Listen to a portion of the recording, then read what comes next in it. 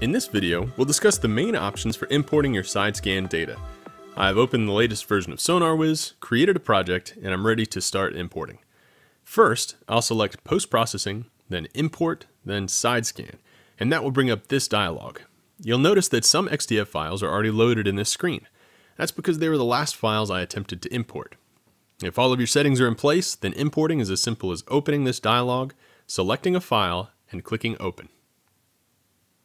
However, if this is your first time importing this dataset, you'll want to double check the settings you see here. First, navigate to your files. You can use this drop-down menu to tell SonarWiz which types of files to look for. Then select File Type Specific Options. This menu provides unique settings for the over a dozen file types that SonarWiz can import. Since we're importing XTF files, I'll select that file type, and I know that our sample data works well with the default settings. Once your file type specific options are set, proceed to the Advanced Sidescan Import settings.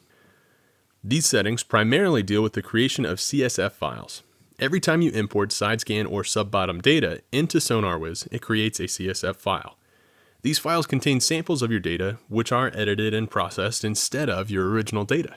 If you ever make an irreversible mistake in your processing, no problem. You can always re-import your files and create a new CSF file.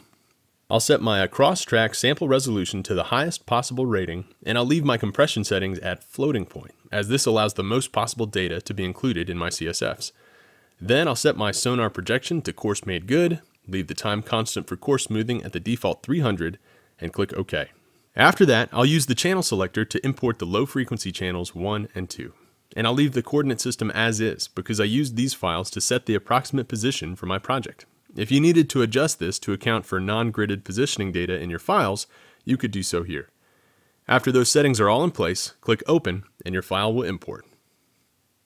If you like the way your file looks, you can return to the Import dialog, select the rest of your files, and import them as well. Once my files are imported correctly, I can begin adjusting my initial color palette and histogram values for all of my Sidescan files by clicking on Sidescan, Display, and then adjusting the color palette. If I want to manually adjust the histogram values, I just need to set the scale mode to manual, and then click the ellipses to drag and drop the min and max values. Keeping in mind that more gain adjustments can be applied later, I'll get my files to a good ballpark color display, and then I'm ready for the next step in the post-processing workflow. Thanks for watching.